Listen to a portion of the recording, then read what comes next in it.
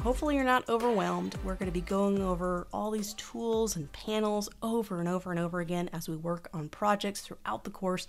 You're going to, don't feel like you have to master each thing I go over here in a minute. Just take your time and we're going to go over it. I'm going to repeat a lot of things just to kind of be able to help you slowly move through everything and learn it. So what I've done is I've developed something a little bit new to teach Photoshop. I have not taught Photoshop this way before, but I do teach Adobe Illustrator, which is the next software we're going to learn, using a worksheet where we're going to have certain shapes we're going to recreate. We're going to recreate lots of different things using this worksheet. It's a great practice test run so that you can do everything along with me and you can feel like you can do it step by step. So I developed this Photoshop document. You can download it right here in the Photoshop section or the Photoshop folder of the downloadable resources, and you'll be able to open it up and see what you're seeing right now. I've opened up the Photoshop Student Worksheet.psd. And PSD is the file name that is used for any Photoshop file. So go ahead and double click that, open it up. We're going to start in the upper left-hand corner and slowly work our way through the document. So I want to zoom in. There's no way I can read some of this text. I really want to zoom in.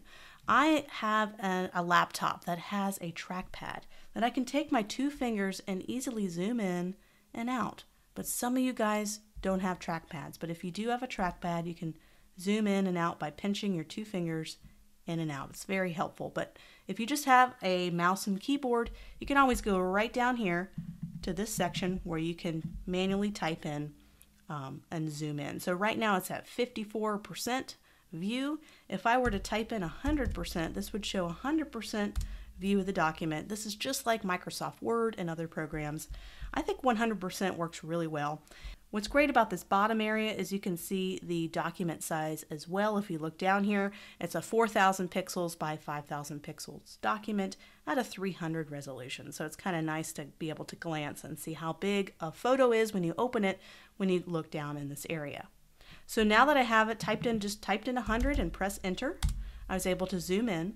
So let's go ahead and start. I'm just going to go all the way up to the top. You can either, I'm using my trackpad to kind of move around. But if you just had a mouse and a keyboard, you can just slide this up and down or slide this across to be able to kind of find and orient your position in the document. So using basic shape tools.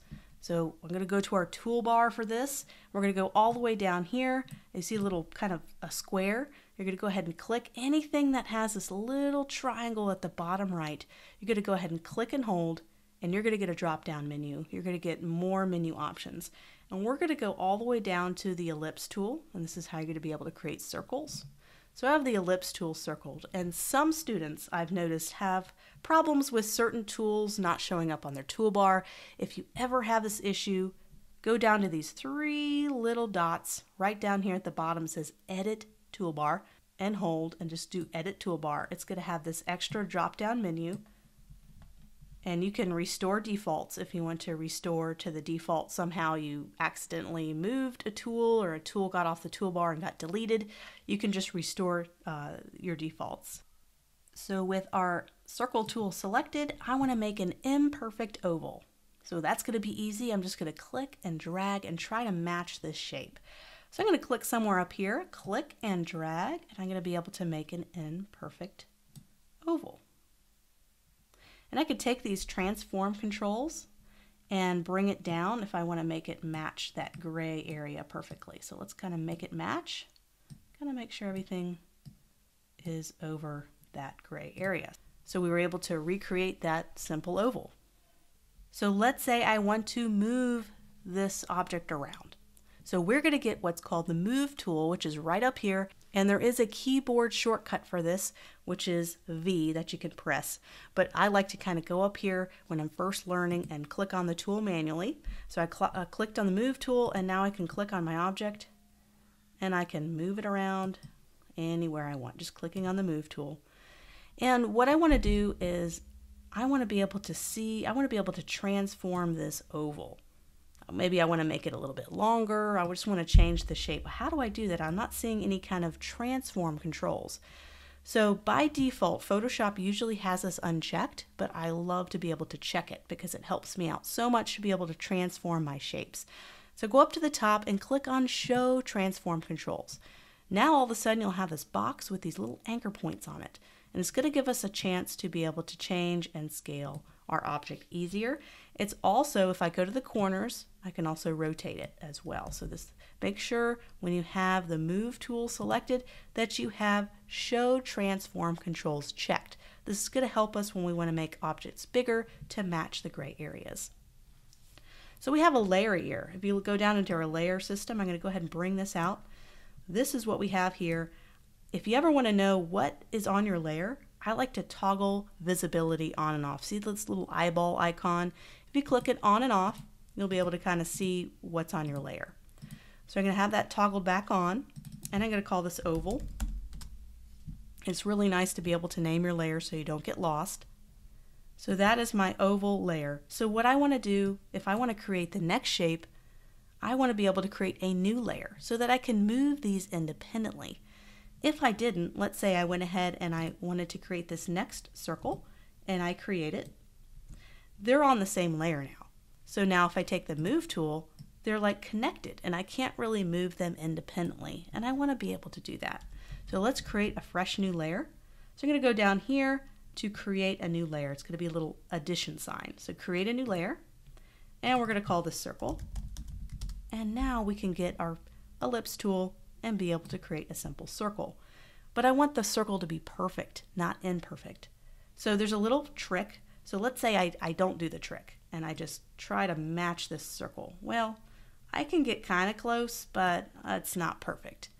So what I'm going to do is I'm going to hold down the Shift key, click and drag, and when I hold down Shift and drag, it's going to be able to scale it dimensionally. And we'll do this a lot in Adobe Illustrator as well. But we're going to be able to scale this dimensionally and click on it. So let's say I want to be able to match it perfectly. What I can do is I can make this a little bit opaque or transparent so I can see what's going on behind the shape. I'm going to go down, I'm still in my layers panel, I'm going to go to opacity, and I'm just going to reduce this a little bit so I can kind of see what's underneath. It's going to let everything underneath through because this is now transparent.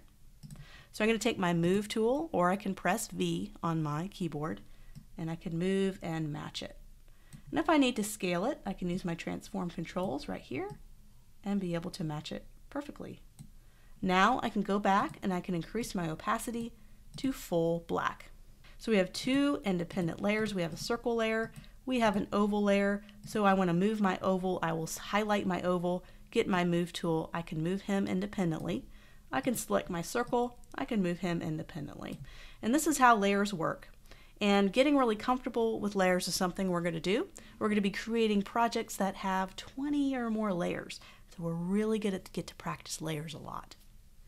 But I find that having as many different layers helps with the flexibility. If I had these two connected, and let's say I just had these two layers connected, you know, I wouldn't be able to have as much freedom and overlapping and creating designs and creating artwork. So when in doubt, create a new layer. It always helps to have, you know, everything on different layers to be able to move things around with more freedom.